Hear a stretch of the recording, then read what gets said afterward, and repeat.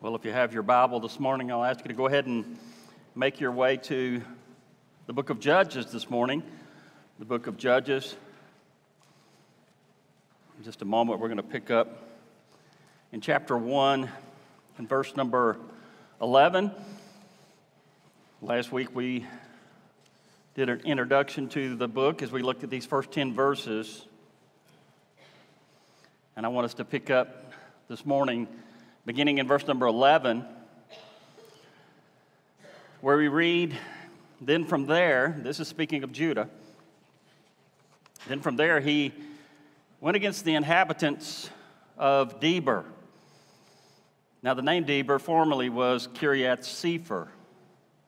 And Caleb said, "The one who attacks Kiriath Sefer and captures it, I will even give him my daughter Achsah for a wife."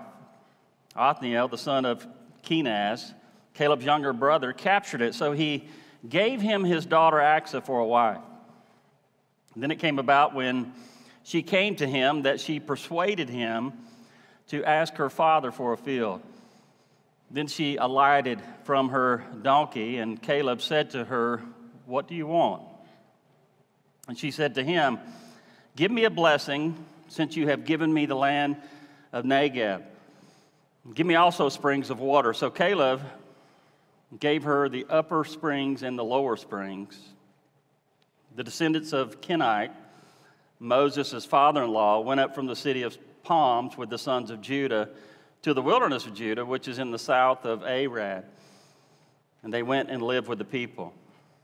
Then Judah went with Simeon his brother, and they struck the Canaanites living in Zephath and utterly destroyed it.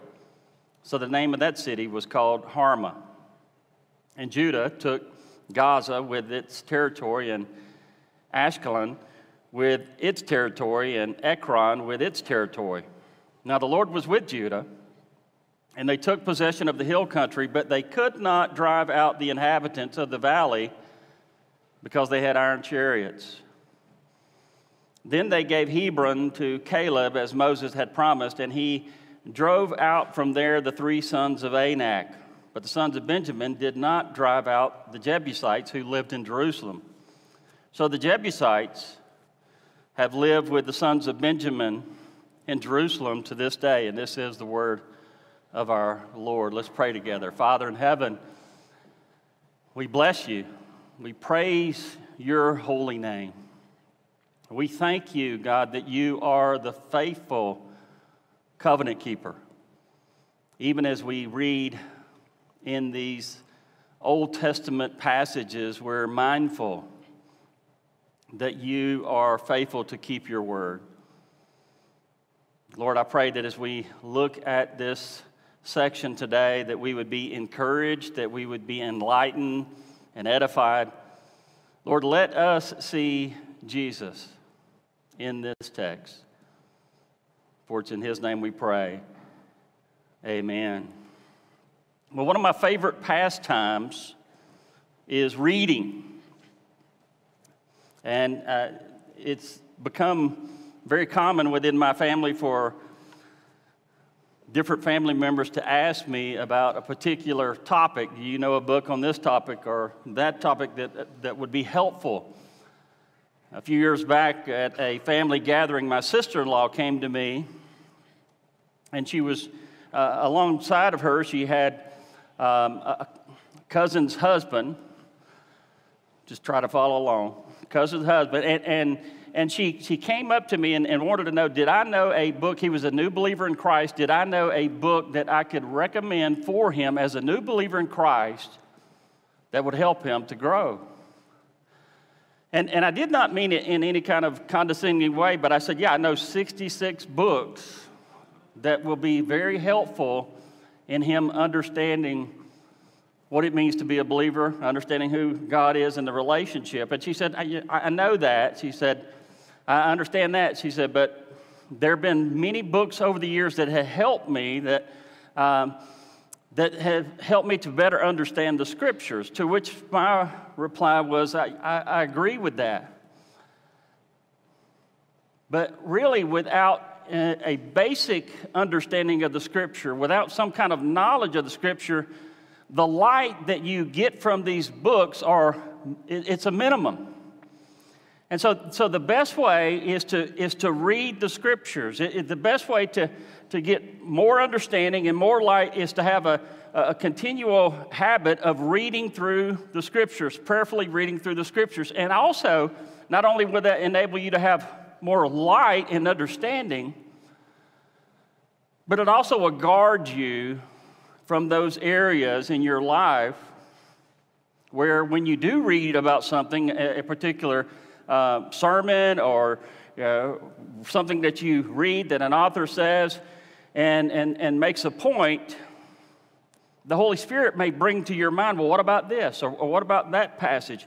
But if you don't have that understanding, if you've not downloaded the Bible, so to speak, if it's not there, then you are susceptible to being drawn away. I say all that to say that as we come to this passage of Scripture, I think about some 20 plus years ago when I was preaching through the book of Joshua, and I had a limited understanding. I worked with what I had, but I had a limited understanding of what the Scriptures were saying. And it's not to take away from new believers that when we are new believers, I mean, we just have to, we're babes, and we have to understand that it takes a little while to grow in our understanding of the Scriptures. But now when we come to the Scriptures through more and more light and through more and more time, it really begins to open up. We begin to see things that we did not see before. And so as we look at this passage, certainly there is on a basic level, and we're going to walk through this, and we'll just kind of highlight what is here. But in doing so, what I'd like to do is just walk through the passage. We'll make some application as we go through, but then at the end, I want to bring in some things that I see in this passage that really point us to our ministry within the church, but also ultimately point us to Christ. Because that's what we're looking for. We're looking for Jesus in the Scriptures, and we noted this last time, that certainly all of it does point to Him. So as we come to verse 11, and I just want to do a walkthrough of this, the problem this morning is not trying to bring out something from the text. The problem is not that there's a limit. The problem is for me is that I got to know where to edit. I got to know where we can cut this off, because there is a lot that is in this passage of Scripture.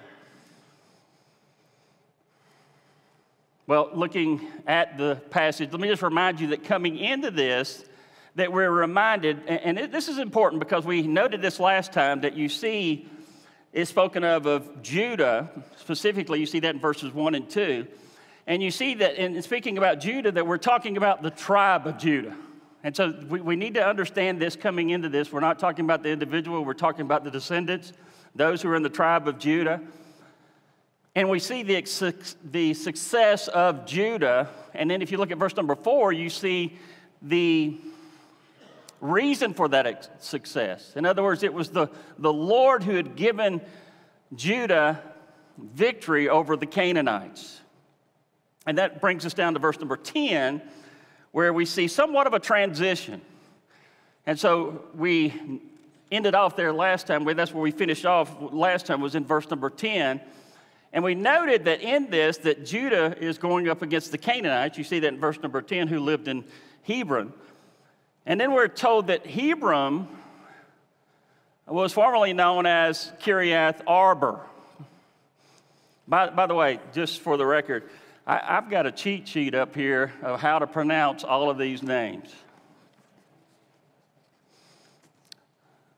You're not impressed. But seriously, I mean, but it's not so much that we know how to pronounce them, but I think it is helpful that we understand there is, and you see this specifically in the Old Testament a lot. It's there in the New as well, but understand that these cities, in fact, the Kiriath there means city, and Arbor is the name of that city. It means four, but also Arbor, that's mentioned there, is the personal name of the man who spawned the race of giants known as the Anakim.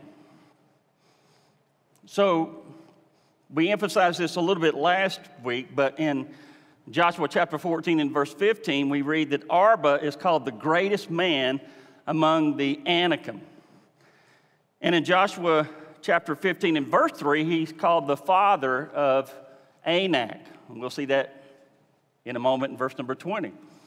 I bring all this out to say that this is talking about giants. And so remember that when we hear the story about giants, it ought to trigger in our mind because we've spent time going through the scriptures and we're familiar with what happened when God delivered the Israelites from Egypt. And you recall that after they had crossed the Red Sea, they were there in the wilderness. They sent the spies. Numbers 14 makes this very clear for us. They sent the spies into the land. And remember what happened? That when they went there, it was the giants that they saw. They saw themselves like grasshoppers. We're like grasshoppers compared to these giants. And so all of this is intro to what he's going to be talking about. He's going to introduce us to Caleb and his family, but the transition is that Judah has been given victory over these giants. And where we see all of this fitting into the narrative is we're told that it begins in verse number 1 with the death of Joshua, and then we're getting ready to talk about Caleb in the next section. That we know from the story that only Joshua and Caleb had the faith and trusted that the Lord would give them the victory.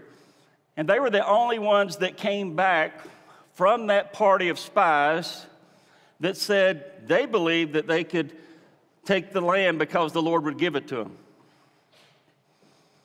And Joshua, or Caleb, we're going to be introduced to him in just a moment. And do this. Let's go to Joshua, or Joshua chapter 15 for a moment.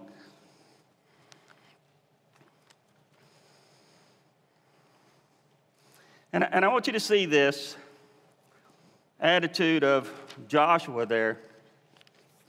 Actually, let's go to 14, verse number 7. Joshua chapter 14, verse number 7. This is Caleb there speaking.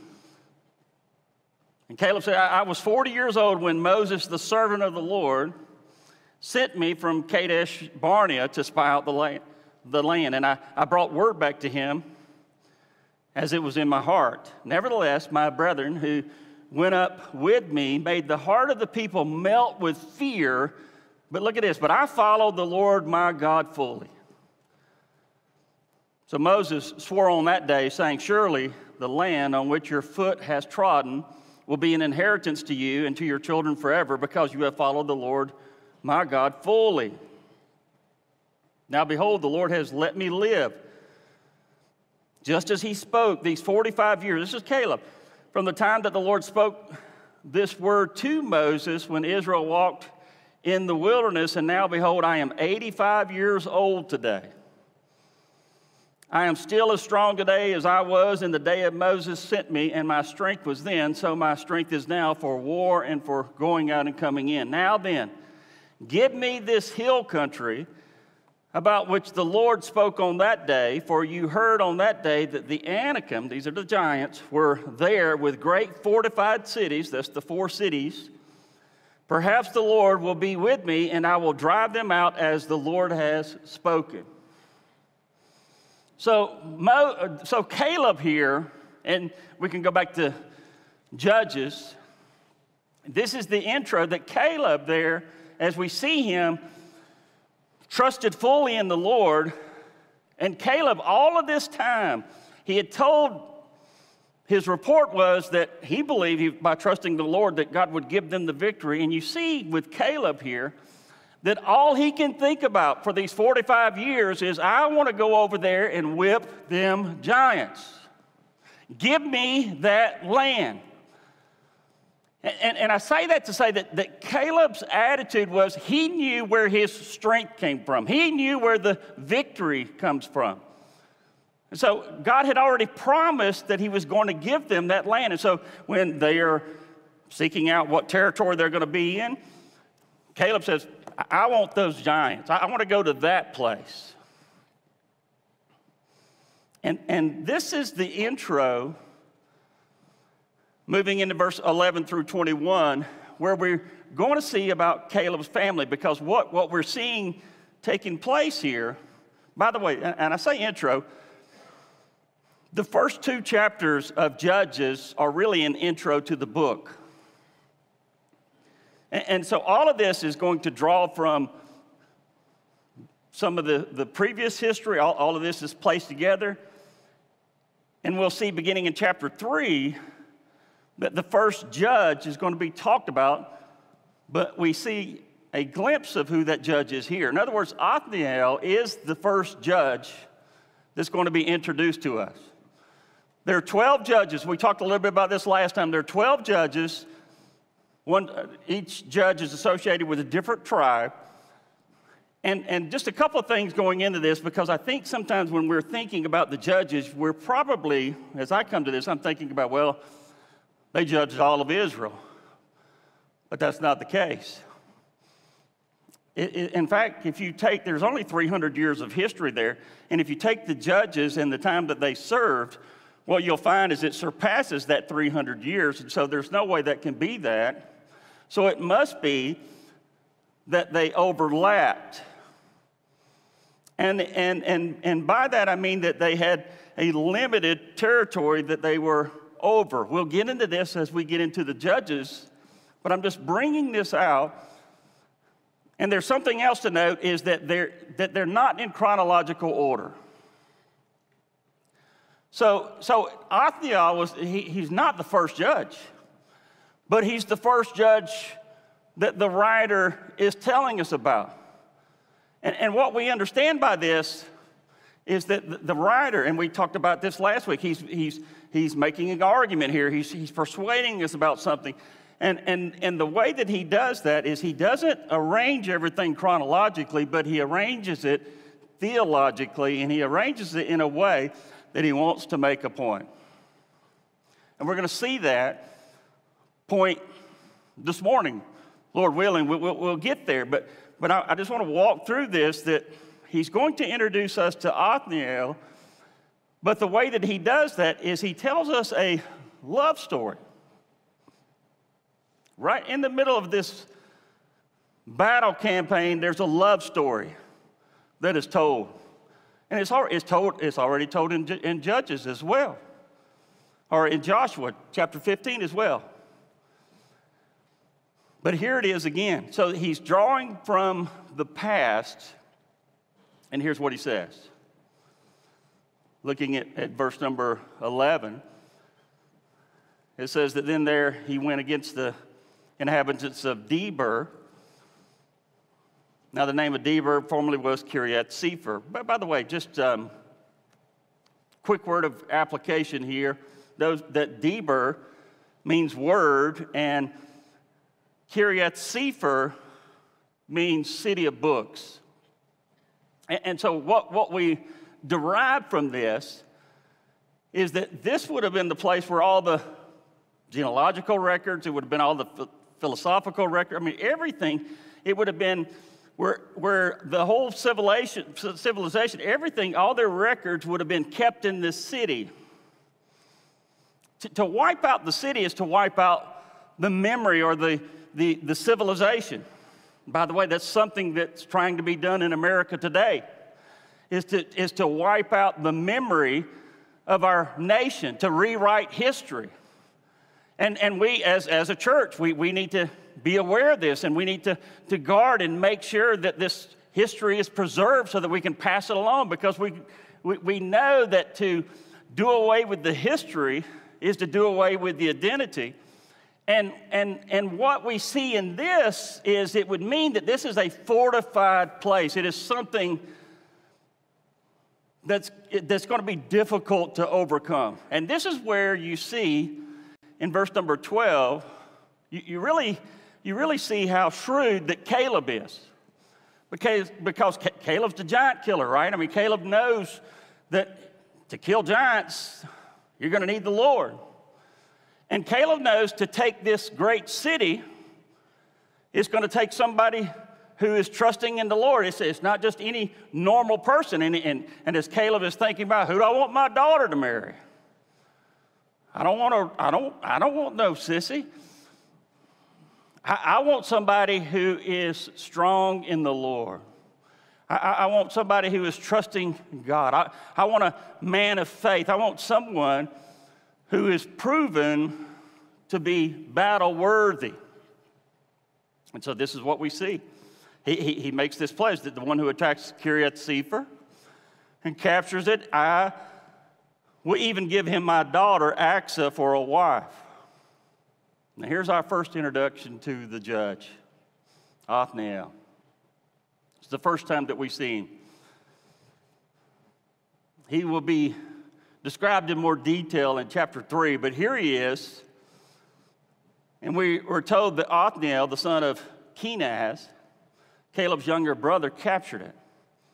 So it speaks about his character. It speaks about him being a warrior. He captured it. And so Caleb, true to his word, gives him his daughter Aksa for a wife. So then it comes back about in verse number 14 that when she came to him, this is the Othniel, that she persuaded him to ask her father for a field.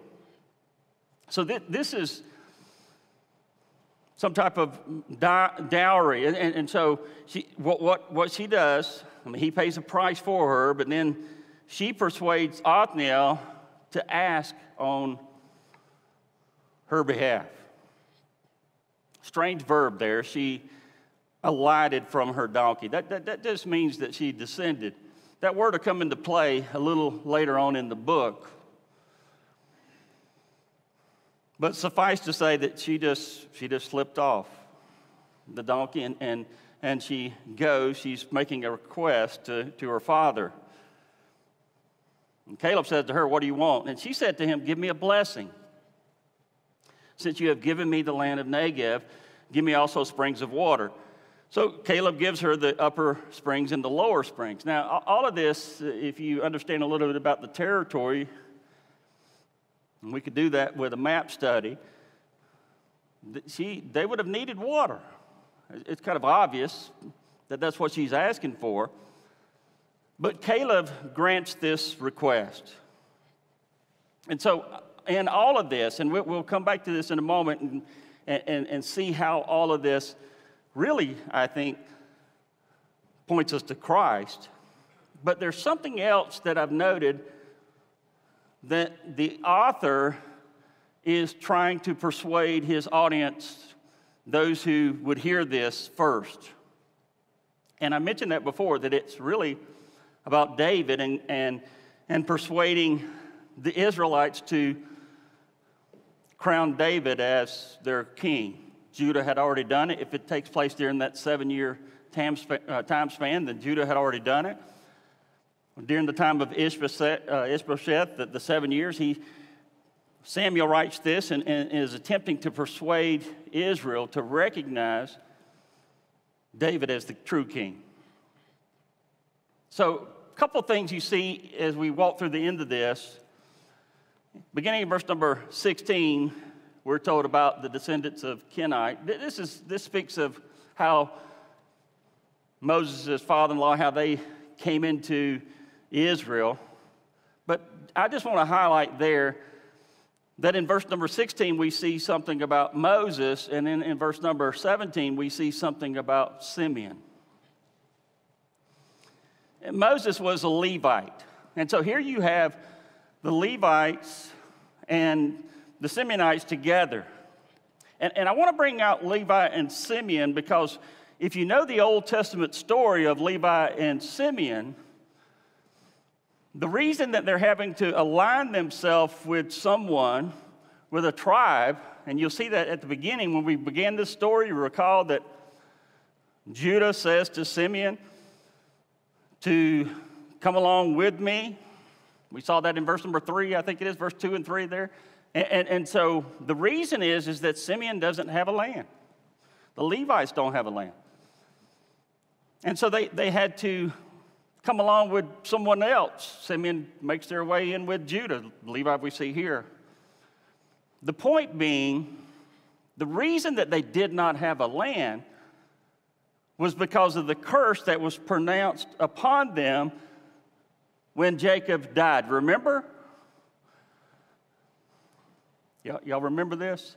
That when Jacob is pronouncing his blessing, and in that he specifically calls out Levi and Simeon because they had used, you know the stories in Genesis chapter 34, Dinah, Levi and Simeon's sister, remember that she was raped by Shechem?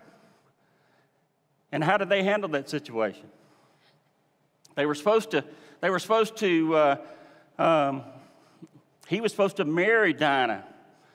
And the brothers, Levi and Simeon, were upset about it.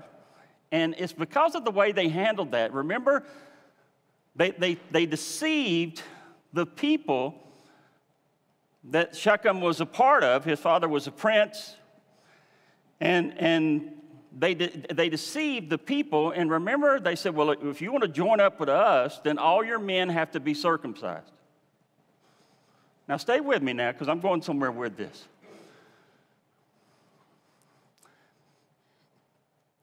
Circumcision is the sign of the covenant. And what they ended up doing is when those men were circumcised, when they were weak, they went in and killed them. And because what they did was evil, what they did something very evil. They took the sign of the covenant and they used it in the wrong way. And it was evil. And when Jacob is pronouncing his blessing upon his children, he points to that specific act because of the way that they acted in that. They were left out of having a land. Now, the curse was turned around for the Levites. I mean, they become the priests. And here we see Simeon, that he now, too, has found forgiveness. And here's the offer of grace that we see in that there is forgiveness. No matter what sin, there is forgiveness that is offered. But there is also a warning, and I think it's a warning to the church today. I know we get uncomfortable when I start naming names and talking about pastors, and especially when we talk about pastors in the area. But I mentioned not long ago about Andy Stanley and what's going on there. And I want to say that just like Simeon and Levite took the sign of the covenant and used it in a wrongful way, it is just as ugly for Andy Stanley to baptize those people who have not repented of their sin, to take the sign of the covenant and use it in the wrong way. It is blasphemous. Because when we are baptized, we are saying that we have died with Christ, we are buried with Christ, and we're raised with Christ. And we understand that when doing that, we're making a profession of faith, that we believe that Jesus died on our behalf. And someone who stands in the baptistry and has not repented of their sin, but is willfully living in sin, what a blasphemous thing to do, to baptize that person in the name of the Lord. And here we see there is forgiveness. Is there forgiveness for Andy Stanley? Is there forgiveness for those people in that church? Certainly there is. God is a gracious God. But this is the warning. And you see that there are consequences for doing things like that. Well, we see how this ends up. There's so much here, and I don't have time to bring all that's here out, but let me just kind of go where he goes. That he talks about Judah taking, and you see the victory of Judah throughout this passage. And again, it points to what the author is doing. As he's writing this account, he's showing Judah that it's a reason Judah's first. He's the reason that Othniel's first, because he's a part of that tribe. And by the way, Caleb and his family were not racial Israelites. And they were Gentiles that were just like us, that through faith in God were grafted into Israel. But here we see this Judah. And the summary statement that he makes for this section before he starts talking about Joseph and the descendants of Joseph in verse 22, you see the contrast in verse 20 and 21.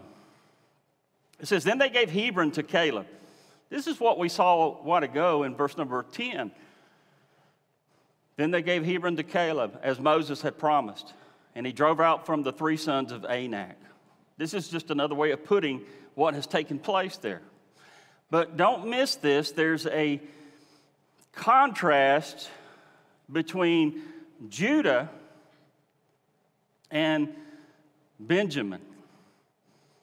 Now, everything that we see thus far, except for verse number 19, has been positive. Verse number 19 at the end, we see that Judah compromised, and because they did not trust in the Lord, but they were looking at the iron chariots, they were not able to have victory in the valley.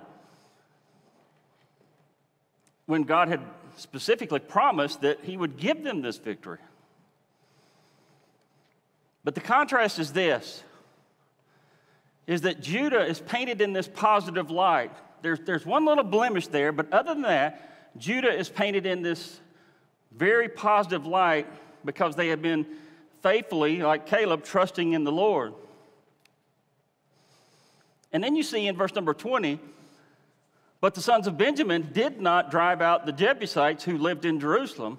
So the Jebusites have lived with the sons of Benjamin in Jerusalem to this day. And so what we see here is there's a contrast between Benjamin and Judah. And you'll see this. Benjamin, as you go through the book, you'll see that Judah is always painted in this positive light, where Benjamin is painted in a negative light. What's going on there? Well, you'll recall that we emphasized this last time, and it goes back to the blessing of Jacob, that it is from Judah. Judah is where the line comes from. It is Christ who comes through Judah. But Judah is to be the priestly, or it is to be the royal tribe that is a part of Israel. In other words, they're to be the ruling tribe. And I believe this is Samuel making this argument that Israel should recognize that David is to be the true king. He's been anointed by God. He's from Judah. And he's saying that Saul, who is from Benjamin, he's painting Benjamin in a bad light. Now this really comes to pass at the end of the book. You're going to see this. I mean, Benjamin, it is just ugly. Benjamin is comparable to Sodom at the end of the book. But there's 2 times that we see in the book where Israel asked the Lord, look back at verse number 1. 2 times that they inquire of the Lord, who shall go up first for us against the Canaanites? We see it here, and then you see it again in chapter 20. And verse number 18, where they ask again, who shall go up first for us to battle against the sons of Benjamin? And in both cases, the Lord responds with Judah.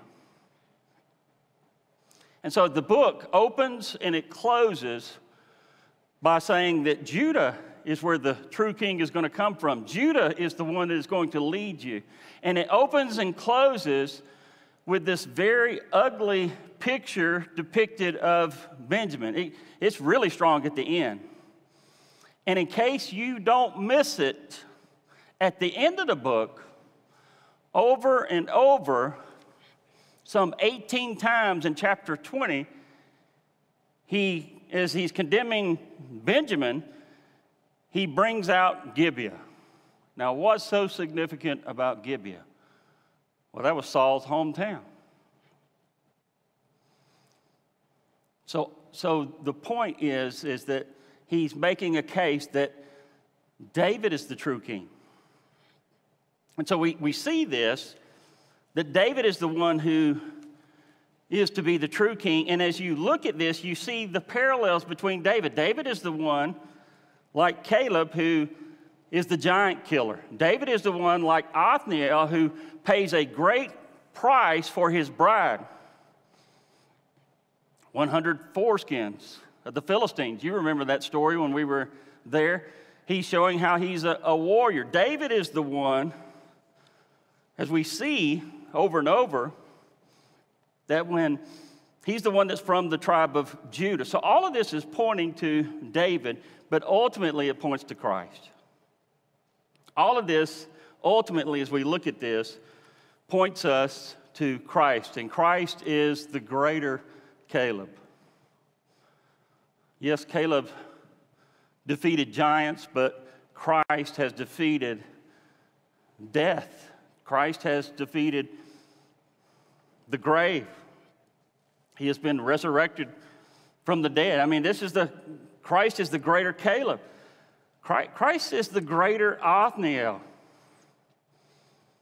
It is through the Word that Christ came, and Christ, who is the Word, conquered the wicked world. Christ, who is the greater Othniel, came and paid the ultimate price for his bride, which is he laid down his life.